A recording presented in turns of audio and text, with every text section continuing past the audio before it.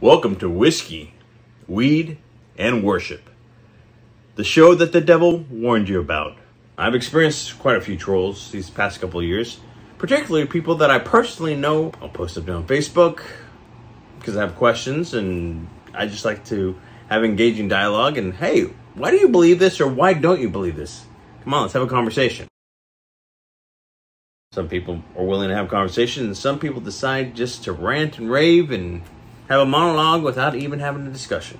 You know, in the Bible, Jesus says, the Lord says to love your neighbor as yourself. Sometimes it's hard to do, right? I'm trying to bring light and love in this world, Lord, and I try to, and sometimes wrongly, live like you would. When I asked questions on Facebook and I was really wanting to know the answers, I was kind of hurt about how some people responded with some just vile and just some people who barely even know me thought they could talk to me in certain ways.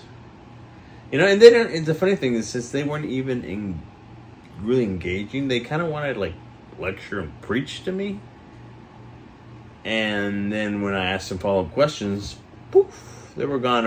I gotta remember that to give people grace and understanding and love, but at the same time be willing to have courageous conversations, right? Right.